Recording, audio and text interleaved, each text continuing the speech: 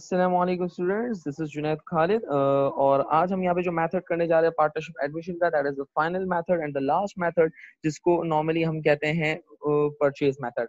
अच्छा, one of the most easiest method है। मैं यूँ कहूँगा कि टोटल 7 मेथड्स में सबसे ज्यादा जो इजीएस्ट मेथड है दैट इज परचेज मेथड। चले आज जरा स्टार्ट करते हैं इस परचेज मेथड को।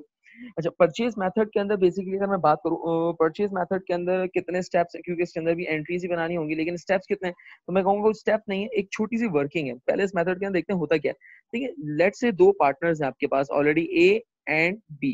ठीक है, एक नया पार्टनर पार्टनरशिप फर्म के अंदर एंटर होना चाह रहा है, दैट इज मिस्टर सी। अब होता क्या, मिस्टर सी, अब गौर से सुनिएगा तरह है क्या, ये मिस्टर ए और बी जो है ये आपके पास एक पार्टनरशिप फर्म है। ठीक है, मिस्टर सी एक नया पार्टनर है जो इस फर्म में एंटर होना चाहता है। अब जब एंटर होना चाह रहा है तो बेसिकली वो करता है क्या, लेट्स से मिस्टर ए का कैपिटल है 1 लाख रुपए, मिस्टर बी का कैपिटल है 2 लाख रुपए। अब जब मिस्टर सी यहाँ पे एडमिट होना चाह रहा है तो मिस्टर सी ये चाहता है कि मैं एक काम करता हूँ कि मिस्टर ए और मिस्टर बी से कुछ ना कुछ कैपिटल परचेज कर लूँ। क्या मतलब कैपिटल परचेज कर लूँ, यानी कि मिस्टर ए का कैपिटल कम हो जाए और वो कैपिटल मैं अपने पास ले लूँ। फॉर एग्जाम्पल, अगर मिस्टर सी ये कहता है कि मैं मिस्टर ए से 20,000 का कैपिटल परचेज कर लेता हूँ, ठीक है, तो इसका मतलब ये है कि मिस्टर ए का कैपिटल 20,000 से कम हो जाएगा और मिस्टर सी का कैपिटल 20,000 से बढ़ जाएगा। यहाँ तक बात सुन मारी। इसी तरीके से मिस्टर सी कह रहा है कि यार एक काम करता हूँ, बी से भी मैं कुछ कैपिटल परचेज कर लेता हूँ। लेट्स से मैंने 10,000 का कैपिटल मिस्टर बी से परचेज कर लिया, दैट मींस मिस्टर बी का कैपिटल 10,000 से कम हो जाएगा और मिस्टर सी का कैपिटल 10,000 से बढ़ जाएगा। इन शॉर्ट अब मैं ये कहूँ तो मिस्टर सी का टोटल अब कैपिटल कितना हो जाएगा फर्म के अंदर, दैट इज 30,000। मिस्टर ए का कैपिटल कितना रह जाएगा, तो मिस्टर ए का कैपिटल आपके पास रह जाएगा 80,000 यानी कि रिमेनिंग कैपिटल, और इसी तरीके से मिस्टर बी का जो रिमेनिंग कैपिटल रह जाएगा दैट इज 1,90,000। बात समझ आ रही है इसके अंदर। तो हो क्या रहा है, नया पार्टनर जो है वो पुराने पार्टनर्स के कैपिटल को परचेज कर रहा है, इसीलिए इसको कहा जाता है परचेज मेथड।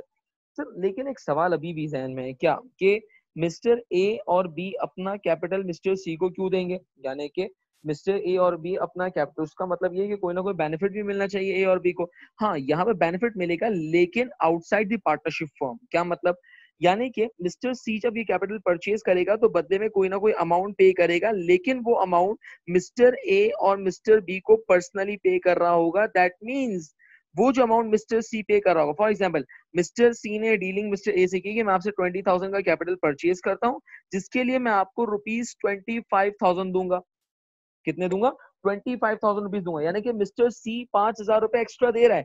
तो सर ये तो बोनस टू ओल्ड हो गया ना, या गुडविल टू ओल्ड हो गया? नहीं, ये बोनस टू ओल्ड या गुडविल टू ओल्ड नहीं है। क्यों? क्योंकि मिस्टर सी यहाँ पे कैश की फॉर्म में मिस्टर ए को बेनिफिट दे रहा है। दैट मींस पार्टनरशिप फर्म, देखिए हम अकाउंटिंग पार्टनरशिप फर्म की कर रहे हैं, दैट मींस पार्टनरशिप फर्म के ऊपर, पार्टनरशिप फर्म के कैश के ऊपर कोई फर्क नहीं पड़ेगा।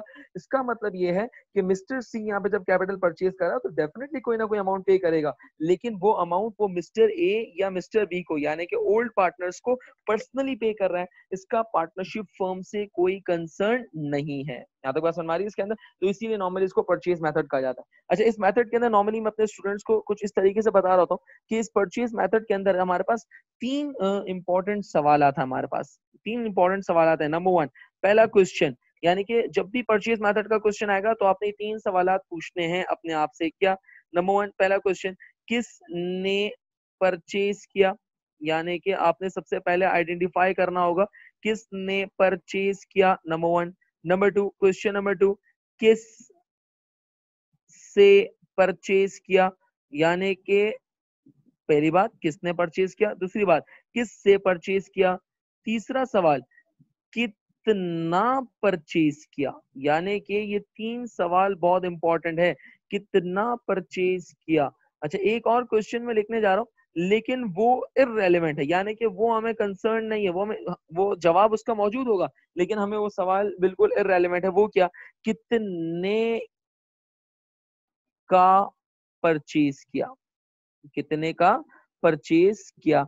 ये हमारे पास टोटल 4 सवाल हैं, जिसमें से 3 सवाल हमारे लिए रेलेवेंट है, चौथा सवाल हमारे लिए बिल्कुल इररेलेवेंट है। यूजुअली स्टूडेंट इसी चौथे क्वेश्चन के अंदर कंफ्यूज हो जाता है, यानी कि इस क्वेश्चन से रिलेटेड एक डाटा क्वेश्चन में गिवन होगा, उससे रिलेटेड स्टूडेंट जो है कंफ्यूज हो जाता है और उसको कहीं ना कहीं अकाउंट फॉर करने की कोशिश करता है, जबकि वो इन्फॉर्मेशन जो हमारे पास गिवन है वो हमारे लिए बिल्कुल इररेलेवेंट है। तो इन्हीं 4 सवालों के बेसिस के ऊपर, यानी कि इन्हीं 4 आपके पास यहाँ पर कंफ्यूजन की बेसिस के ऊपर हम जो है यहाँ पर परचेज मेथड को सॉल्व करेंगे। यहाँ तक क्लियर? इसके अंदर चलते हैं क्वेश्चन की तरफ और देखते हैं कि किस तरीके से हम यहाँ यहाँ पे करना है। सर इसके स्टेप्स वगैरह नहीं लिखेंगे, नहीं, इसके कुछ स्टेप्स हमारे पास नहीं है, एक छोटी सी वर्किंग है, वो हम क्वेश्चन के अंदर डायरेक्टली वहाँ पे कैटर कर लेंगे। आए जरा चलते हैं क्वेश्चन की तरफ।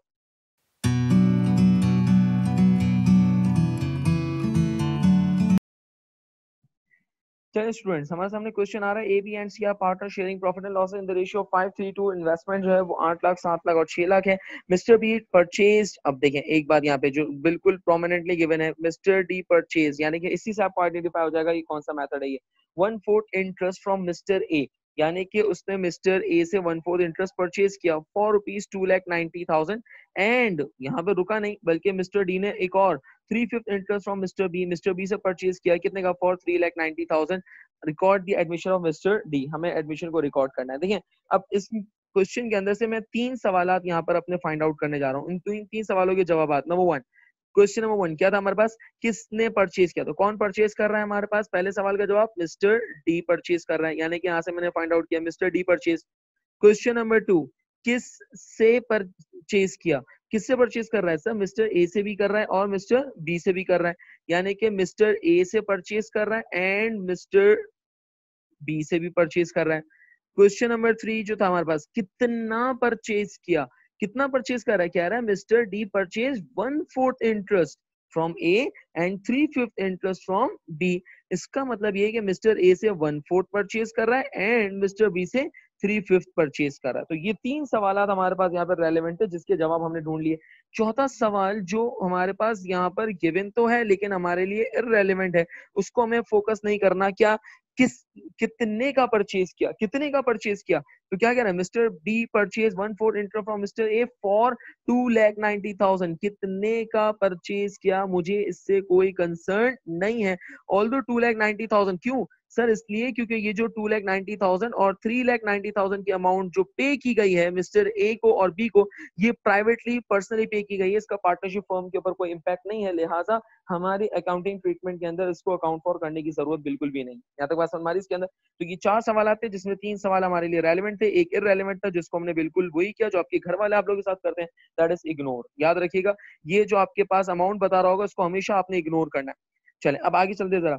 अब क्या करेंगे इसके लिए सर, स्टेप क्या है, स्टेप कुछ नहीं है, जस्ट मुझे कैलकुलेशन करनी है, एक वर्किंग करनी है छोटी सी, कि ए और बी से जो है वो परचेज किया, तो मिस्टर ए का कैपिटल परचेज कर लिया और बी का, ए का कैपिटल कितना है, तो ए का कैपिटल हमारे पास गिवन है 800,000 और बी का जो कैपिटल हमारे पास है दैट इज 700,000।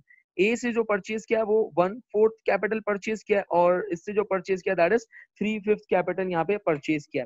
इसका मतलब ये है कि ए का जो कैपिटल परचेज किया दैट इज 200,000 और बी का जो कैपिटल परचेज किया दैट इज 4,20,000। दैट मीन्स कि ए और बी का कैपिटल अब कम हो जाएगा और मिस्टर डी का कैपिटल बढ़ जाएगा। तो ये हमने छोटी सी वर्किंग करनी थी जो कि हमने कर ली। अब हम एंट्रीज बना लेते हैं इसकी। एंट्रीज कैसे रिकॉर्ड करेंगे सर, क्या कोई इन्वेस्टमेंट हो रही है, नो सर ऐसा कोई भी इन्वेस्टमेंट नहीं है। जस्ट यहाँ पे कर क्या रहा है, नया पार्टनर यानी कि मिस्टर डी ए और बी का कैपिटल परचेज कर रहा है। ए और बी का कैपिटल परचेज करने का मतलब ए और बी का कैपिटल कम हो रहा है, ए और बी का कैपिटल कम होगा, कैपिटल डिक्रीज डेबिट, तो ए और बी कैपिटल दोनों डेबिट हो जाएंगे। ए का कैपिटल 200,000 से डेबिट हो गया और 4,20,000 से बी का कैपिटल डेबिट हो गया। अल्टीमेटली होगा क्या, मिस्टर डी जो आपके पास न्यू अपकमिंग पार्टनर है, न्यू पार्टनर है, उसका कैपिटल क्रेडिट हो जाएगा कितने से, 6,20,000 से यहाँ पर क्रेडिट हो जाएगा। यहाँ तक क्लियर है इसके अंदर। तो ये हमारे पास क्या होगा, ये अकाउंटिंग एंट्रीज हमने यहाँ पे क्या कर ली, प्रिपेयर कर ली for the admission of mister D. यहाँ तक क्लियर है इसके अंदर। अच्छा, तो यहाँ पे सर कैश नहीं आएगा और ये जो 3,90,000 2,90,000 था इसका क्या करेंगे, देखिए मैं फिर रिपीट कर रहा हूँ, ये 3,90,000 2,90,000 जो है ये मिस्टर डी ने पर्सनली या प्राइवेटली मिस्टर ए और बी को दिए हैं, तो लिहाजा इसका आपकी पार्टनरशिप फर्म की अकाउंटिंग एंट्री पे कोई इम्पैक्ट नहीं पड़ेगा। सर इसके कोई राज, इसमें राज की कोई ऐसा जरूरत नहीं है, बस सिंपल सी कैलकुलेशन है इसके अंदर कि जिस पार्टनर का कैपिटल परचेज किया जाएगा वो डेबिट हो जाएगा और जिसने परचेज किया वो कैपिटल आपके पास क्रेडिट हो जाएगा। So that was all from this method, purchase method. I hope कि आपको चीजें क्लियर भी होंगी। स्टिल कुछ क्वेरीज हो, कुछ क्वेश्चंस हो, कुछ फीडबैक हो तो बिल्कुल आप इस वीडियो के एंड पे जो ईमेल आईडी जनरेट हो रहा होगा उस पर आप बिल्कुल मुझे फॉलो अप कर सकते हैं। इंशाल्लाह I will reply you soon. Thank you so much for watching this video. Allah Hafiz.